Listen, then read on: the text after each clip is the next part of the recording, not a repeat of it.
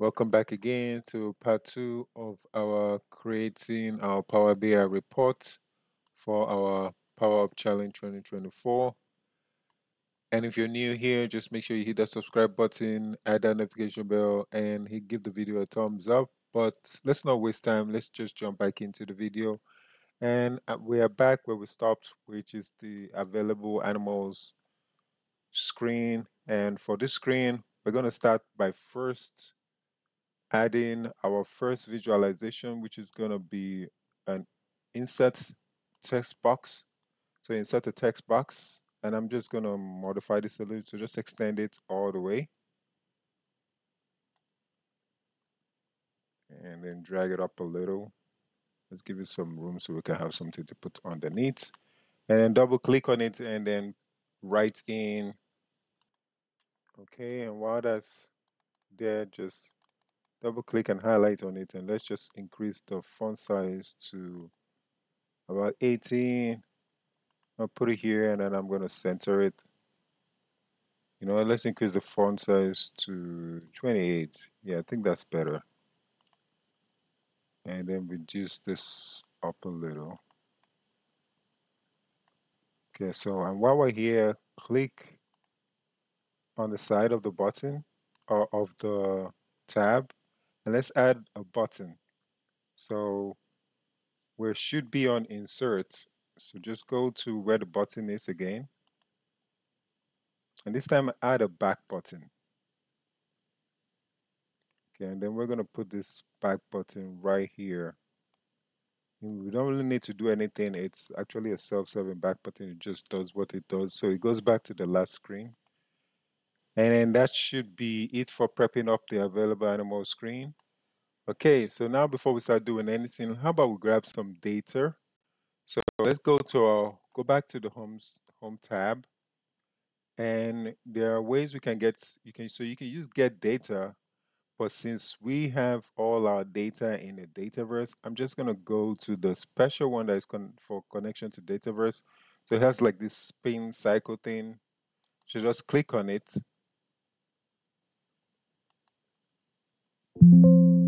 And it should start connecting you to your Dataverse. So if you haven't noticed, I'm actually logged in under my username. And that's why it's just going directly to my Dataverse and making the connections. It's probably going to take a while. All right, so it's finished spinning. And if it prompts you to make a connection or sign in or anything, just go ahead with the prompts to connect to your Dataverse. But once you're done, you should see this navigation screen. And the first thing you will see is your Dataverse and then your environment. So just click on the environment.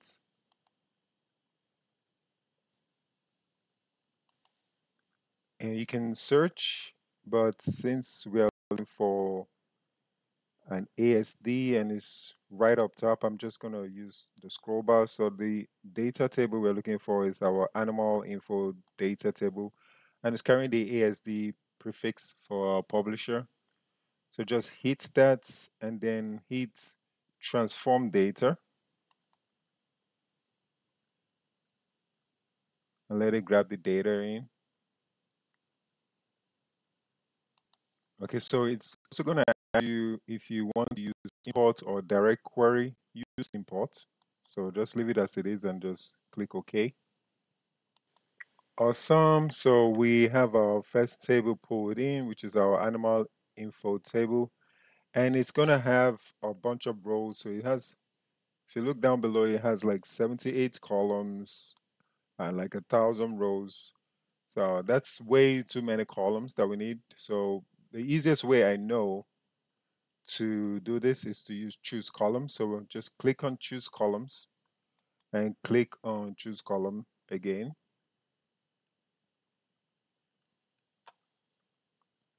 And on select all of them, and we're going to pick some select columns. So just go ahead and pick these columns. Okay, so the columns we are going to be selecting, I already went ahead to pre-select them. It's going to be the ASD animal info ID, and then go down and select the rest of this. So microchip ID name, you can pause and look at this.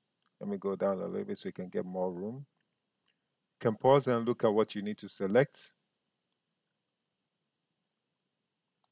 And also select these next ones. So starting from, I believe it's animal adopter, just select the ones that are selected all the way down to shelter name. Compose and select that. And then the last ones I want us to select are going to be the animal foster family data and the ASD shelter home. So these are the columns we're going to be selecting for our first column choices. Once you're done selecting that, hit OK. And it should remove all the other columns and we should have less columns to work with. Awesome. So it now says we have 21 columns. I want you to scroll all the way to the right where we have our shelter name, foster family data. So expand the foster family data. And then the first thing we're going to do is unselect use original columns as prefix and also unselect all columns.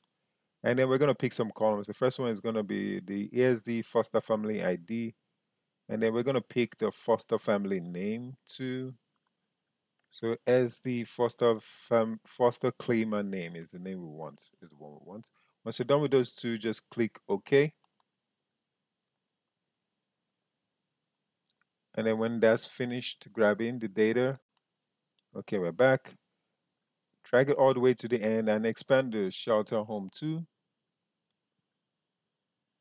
And for the shelter home, let's do the same too. So this one has use original column already unselected, just leave like that.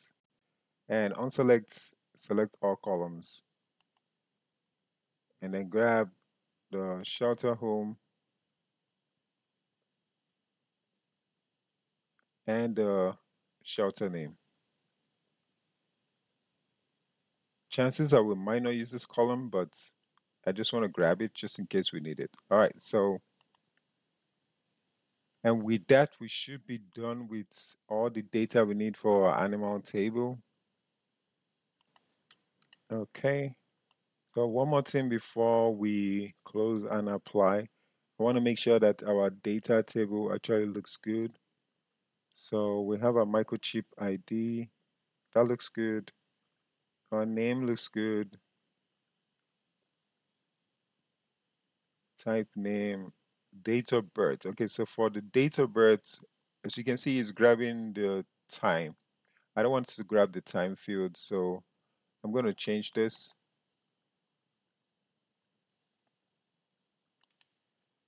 And while that's clicked, just go to the date and time reference up top and just change it to date only.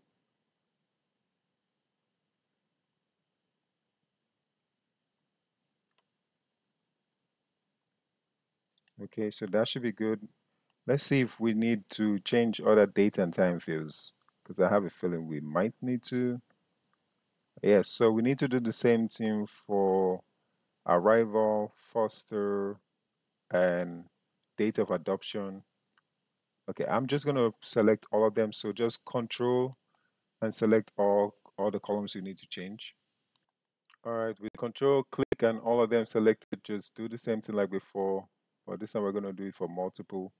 So click on the dates, date time, and just select date.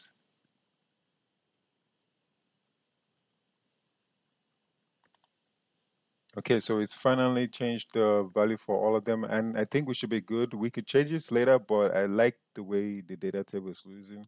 So on the left top side, please close and apply to grab our data and bring it into our Power BI report. This might take a second, I'll be back. Awesome. So our animal table is finally in, and you can see it with the data we brought in from the Dataverse all lined up. I am going to make some more modifications, but let's say you need to make a modification to this table. You just grab the fastest way is just make sure you're on the home tab. So once you're on the home tab, you just click on this table Power Query editor here. And it will take you directly to the table columns of the Power Query. And you can make more modifications if you need to. I'm going to make one last modification to here. So we're going to rename this. We're going to name it ML info, and let's hit save and close. All right, with the animal info changed, before we continue, I want to grab one more data. So go back to our Dataverse column and click on Dataverse. And when it pops up, we're going to grab our shelter location. So just let's search for shelter location this time. Okay, so make sure that you click the drop down and the drop down shows before you hit the search. If not, it's not going to let you search. But once that is there, just start typing shelter and we should see our tables pop up. The one we are looking for is the ASD shelter home. So just grab that and hit transform data just like before. You always want to hit transform data so you can clean up your data before you bring it into the report. Just like before, also use import and let that come in. All right, so our shelter home is in, and I'm going to rename this first. So rename it shelter home, and don't forget to hit enter when you rename it.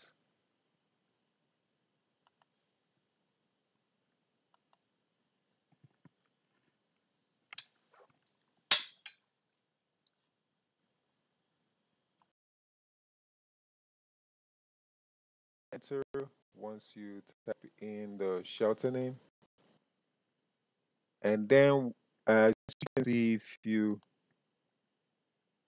click on the shelter home, we have like 47 rows, 47 columns and 5 rows. That's way too many columns and rows. So we need to reduce the columns. Just click on shelter home. So we're on the right table. And just like before, we're going to use choose columns.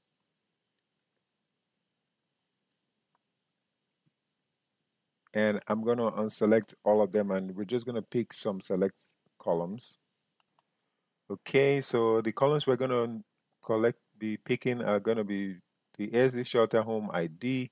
And then if you go down to the bottom, we need the shelter ID, the name, shelter location, shelter manager, shelter capacity, and shelter types. Those are the columns we're picking. Once you're done with that, hit OK to grab the data.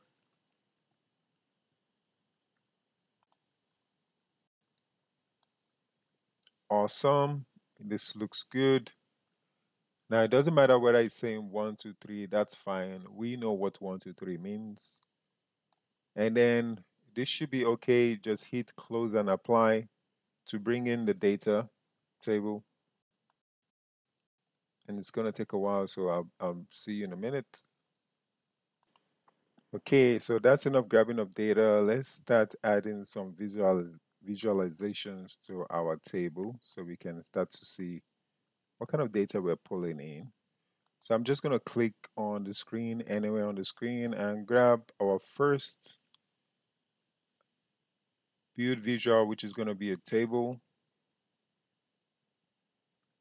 So you can just leave that anywhere on the screen. I'm going to reduce the filter so we can have more space. Drag this to the bottom, like right in the middle, should be fine. Try to make sure they both align. So use the grid. The grid is your friend. It's literally your best friend. So use the grid to align your columns together. All right, and then let's start adding some data for our table. So the first thing we're going to drag in. So expand the animal info table. Extend this out a little so we can have more room to play with. And I'm just going to grab the animal name. And then we'll grab the type.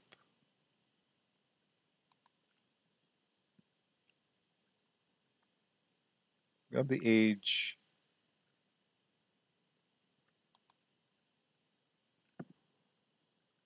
Grab the sex, medical condition, medical treatment,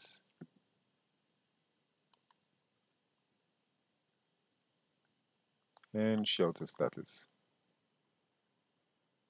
Now let me extend this a little so we can have more room to see what's going on the left.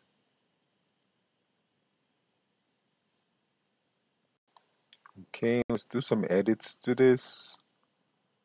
Extend this a little first so we can see much. I don't like the way the animal is coming up, so just click on the animals tab and then let's change it from sum to don't summarize. Okay, that looks better. And then we are probably going to rename these fields.